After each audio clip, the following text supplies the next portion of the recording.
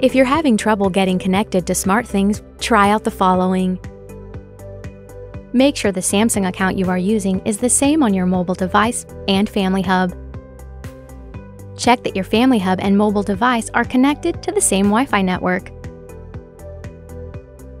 Also, take a look at your Wi-Fi signal on your mobile device and Family Hub. Does it have more than 3 bars? If it doesn't and the signal is weak, try using an additional access point or repeater. You can also try forgetting the Wi-Fi connection and then try reconnecting. Still can't connect? Try out the following. Turn off and on mobile data. Try clearing the app's data. This will help the app run more smoothly. Also, try powering off and on the device. If you're still having trouble, call 1-800-SAMSUNG and say Family Hub. A dedicated Family Hub agent will be able to help.